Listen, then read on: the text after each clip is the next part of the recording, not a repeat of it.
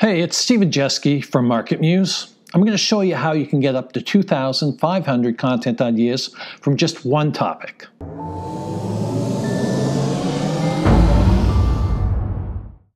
Now, you can use your favorite keyword research tool and come up with a list of terms and import that into MarketMuse.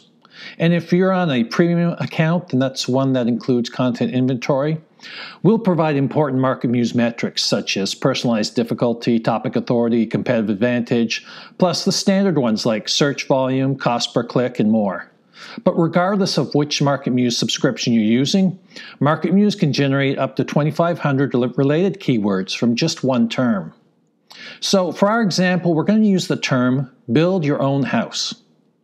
Now you'll enter this term into MarketMuse Research, and it identifies 50 of the most important related topics. Now, typically what you would do is you would use those to help guide you in writing an article, making sure you address as many of those topics as possible. But what if you were creating a whole website on building your own house? Well, in that case, the list of topics in MarketMuse Research can represent individual pages on the topic. So for example, on the topic of square footage, I might have a post about determining the ideal square footage for your needs. And maybe I'll have another post on how square footage impacts the cost of a house. Now for the term floor plan, I could create a post on how to create a usable floor plan.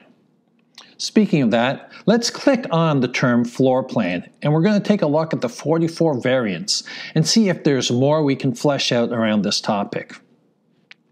Looking at this, immediately I get an idea for a post on floor plan software. In fact, maybe I could even build out a cluster of floor plan app reviews. So let's move on to the next topic on the list, which is house plan.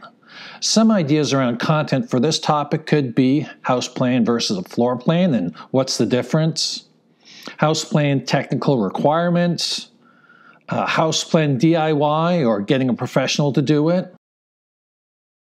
So you see how we could build out a small cluster of content around this. These are all things that your audience, somebody that's interested in building their own house, they're going to want to do some research on, and you're not going to be able to address it all in detail in just one article. So what we do is we just keep on going down this list until we've exhausted all the possibilities. So working from this topic model means that all these content ideas support the main topic of build your own house. In fact, what we're really doing is taking those related topics and turning that into a big, huge cluster of pages, or like I said before, maybe even an entire site of content around one specific topic. Too often when you're using a standard keyword research tool, you end up with this huge list of search terms, hundreds, maybe even thousands, but no real direction of what to do with them. The advantage about this approach, and what I really like, is when using MarketMuse, all the content that you're going to create and these ideas that you're coming up with, they have a strong semantic relationship to the actual main topic. The only thing you got to do is remember to link them all together.